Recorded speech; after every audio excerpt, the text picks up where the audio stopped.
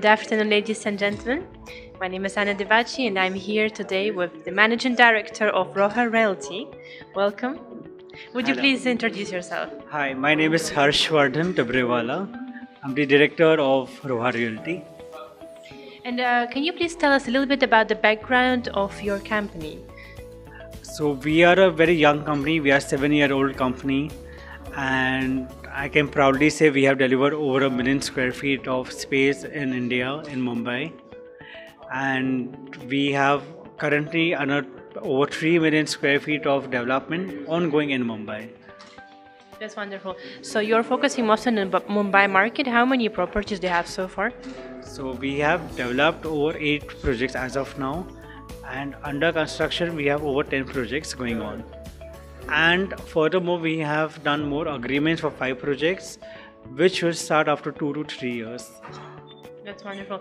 And what would you say makes Roha Realty special compared to other real estate companies in Mumbai?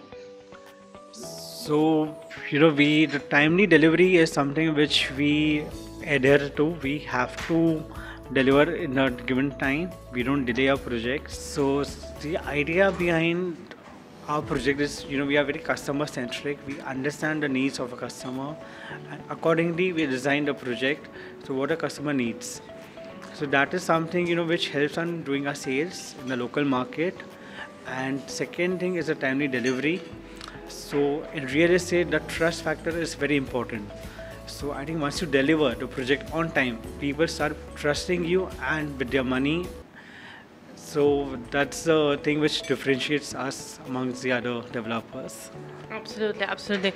And how about the international investors? What would be your message to the international community who are like here in Dubai, who are looking to invest in Mumbai?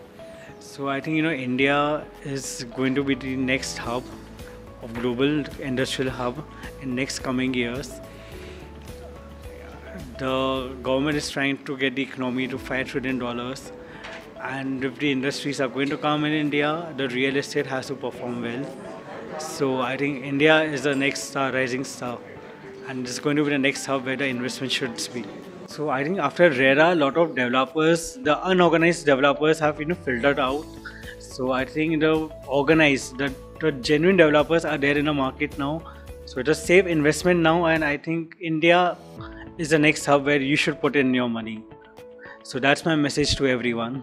So foreigner can look at the Indian real estate market in a very aggressive way to make money, because India is rising and it's going to be the next biggest economy.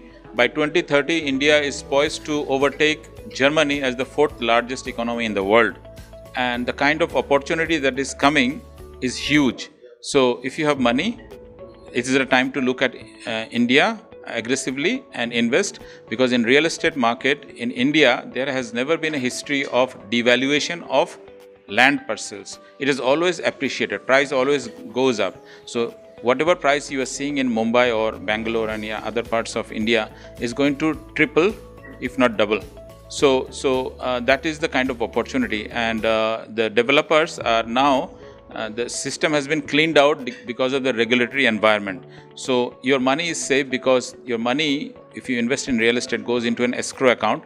Nobody can touch it without the regulators examining it and then releasing it. So funds are released based on the development of the project. So your money is safe, like your money is safe in Dubai's real estate market, and that has eliminated a lot of unorganized developers. So only the genuine developers are in the market, and Indians and foreigners can invest in bulk properties and benefit from the regulatory environment.